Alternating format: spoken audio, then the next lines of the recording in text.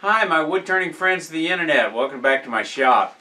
You know, sometimes you'll watch a project and it doesn't quite get your attention right then, but you come back and see it a different time and it does. And that's what happened with this three-cornered bowl. I watched it a few years ago and it's a good demonstration, but I wasn't interested in turning one at the time. And then I watched this demonstration again last week and it changed it, and I thought, you know, this is going to be a good project for my audience, my few friends to the internet, and I happen to have the right size wood on hand. So let's turn this fun three-corner bowl. You know, if you're tired of doing round and brown, this is just a perfect project for you. First thing you got to have is you need to have a cube like this. This cube is almost 5 inches square, but it needs to be milled fairly carefully. Then we're going to mount it between, I won't say centers, but close to that. We're going to mount it here in the spindle, in your Morse taper. Here we've got to come up with some way to turn it. There's a couple of possibilities, and the one I'm going to use my Nova Live Center. Let me get a knockout bar and knock out the safety center here.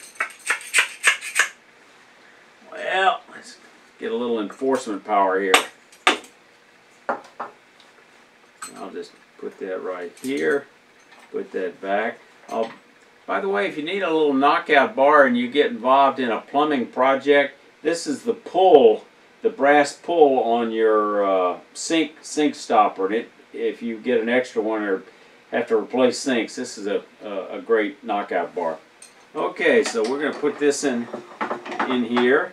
And we're going to put this end and this end and this end and this end, and then we're going to tighten it up a little bit like that. Both ends are going to be turned away, so we don't have to worry about this damage. This project does require sharp tools, light cuts, and let's make sure that when it turns, it clears. Because of the nature of this, we want to keep our hands on the back side of this tool rest. Going to get it parallel with a lathe. All right, I'm going to put a towel under here. And you can see the double image of those points as it comes around. We're going to develop a little more speed. We're going to turn a lot of air, so the speed is our friend. Fairly well centered, so it's not vibrating much. I'm up to almost 1,000. So slice at a 45, and I think I'm actually going to turn this away, this wing right here.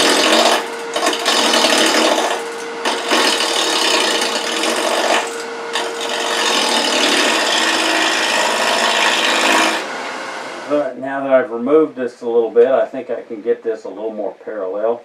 Get a little closer bowl gouge support. And I think I'm going to switch to a smaller bowl gouge. I'm going to go to a 1/2 inch bowl gouge. Again, we're slicing.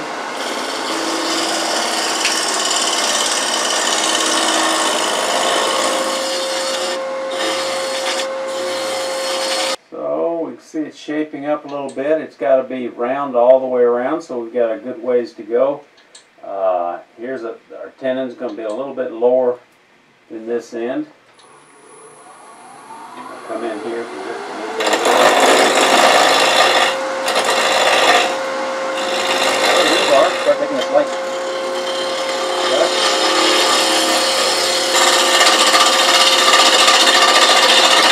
I've got about 1,200 faster to go in the bowl range.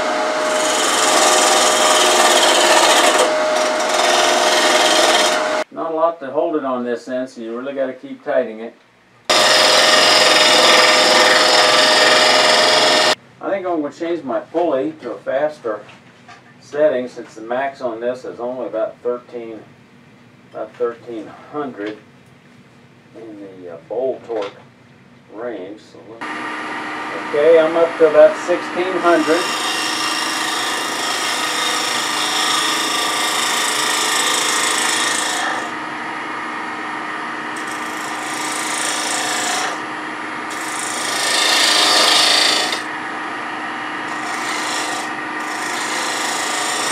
good. I'm getting close. Now let's try some shear scraping. Handle low, barely cutting on the bottom edge.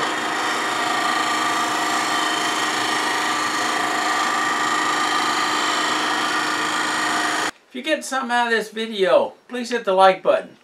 Back to the video.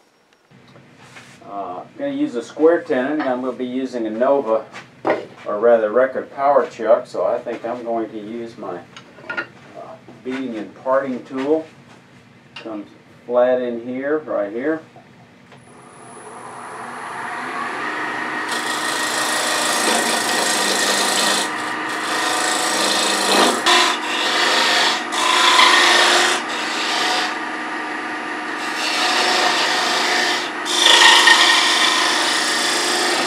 Okay, I've got it down to about a ½ inch, and that's as far down as I care to do it.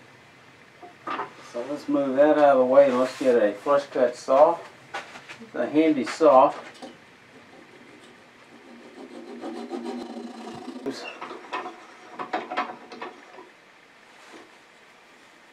twist that off.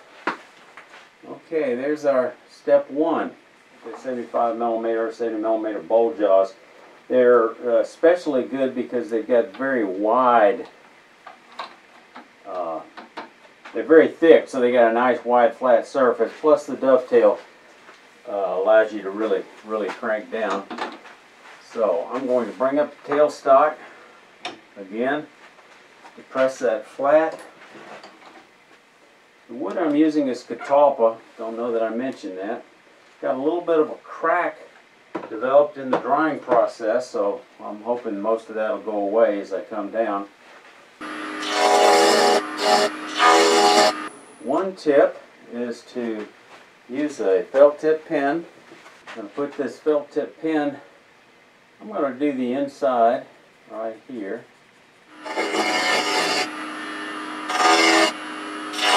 Okay, because there's a certain amount of this ink's going to go away.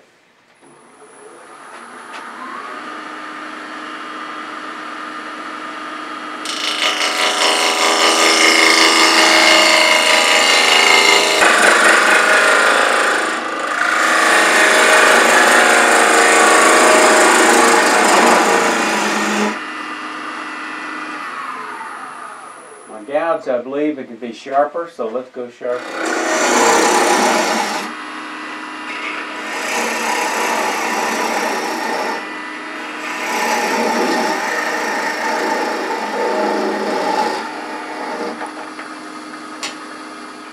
Okay, let's go ahead and pull our tailstock back out of the way. Alright, let's get rid of this little button in the middle.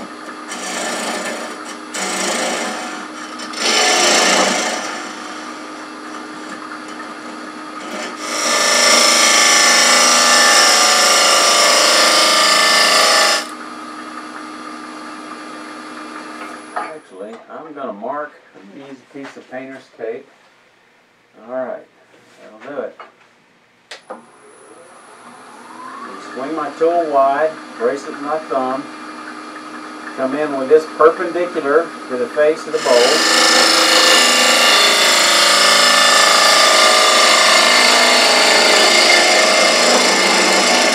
Turn the speed up just a little bit more.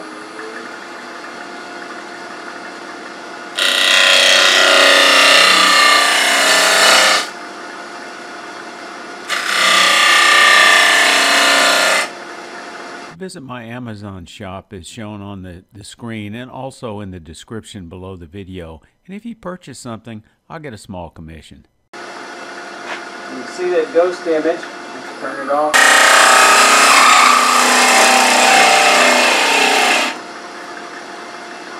Notice how carefully I pull that bowl gouge straight out. Being careful not to bump it against any of the wings. I'm getting a nice clean cut. Feeling pretty good about that. Crack goes from here to here, and it's coming in an odd direction. It's going along the medullary rays as opposed to the grain.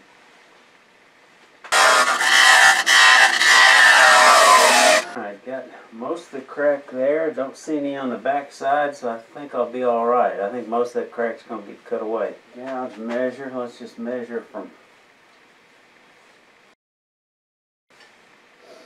Now, I'm cutting into end grain all along the bottom, so I think I'm going to switch to my bottom feeder bowl gouge. This has got a fairly blunt grind. I'll have a video to that, dealing with this bottom of the bowl gouge. This is a 5/8 inch. Use it in.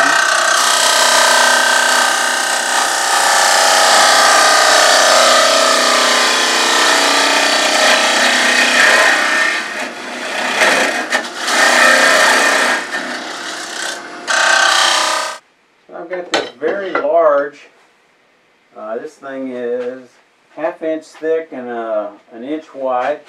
I'm going to come in here, it's a negative rake scraper, I didn't mean shear scrape it. I'm going to come in and just clean up the bottom a little bit.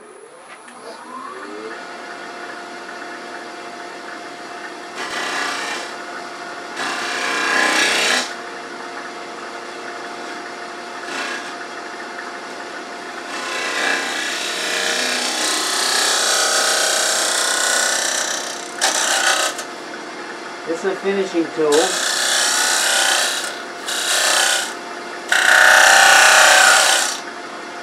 And I've got a nice finish on that. I'm happy with that. I'm going to sand most of this with the lathe not running.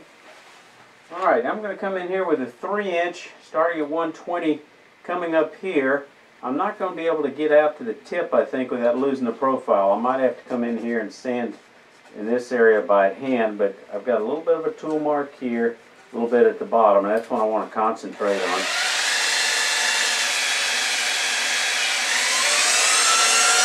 Yeah, maybe I can get out there. If I had an air compressor, I'd blow it out. Now, with this crack pretty deep, I think what I'm going to do is rub some little shellac on there and put a little thin, fill that crack a little bit before I go too much further, I think. So I'm going to do that by taking this off. I just don't want this to stain, so I'm going to use a little friction polish, shellac based, just to prevent the thin CA from dripping down and getting into the wood grain. I want it to get stopped by this shellac.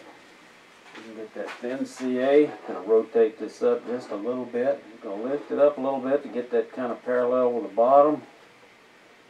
See if I just can't get just a little bit in here.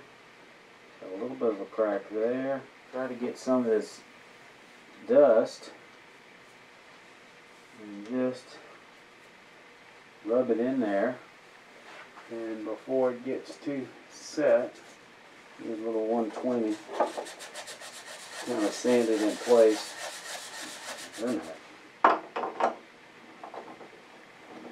So I got a little bit of tear out where it plucked up the grain, and of course I've got these marks. Ooh, it's got a little bit of a.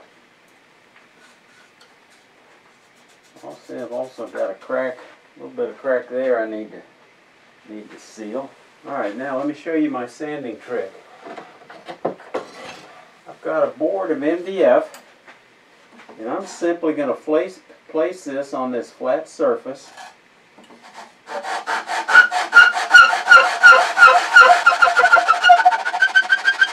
And use that to get these tips. Okay, let's go ahead and remove this and reverse chuck it. Now I'm going to attempt to use my vacuum chuck. I believe I've got those cracks sealed where they should not leak. This smaller one with fun foam edge should be a nice smooth, soft surface.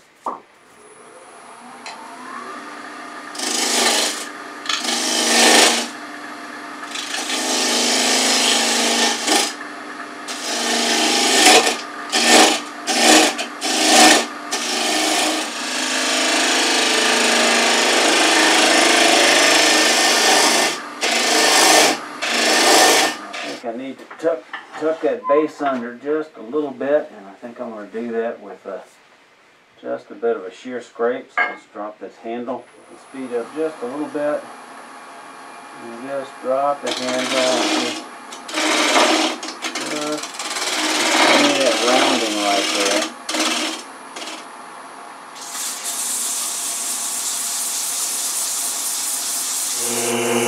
Go ahead and take this nub off and flatten the base just a little bit.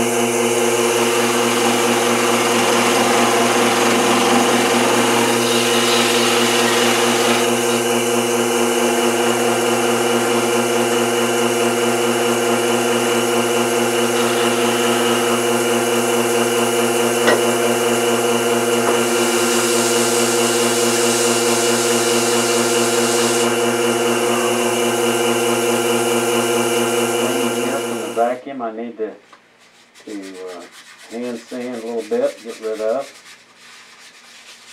Sign my name, add a little finish. Okay, I know this is one off from your typical brown and round.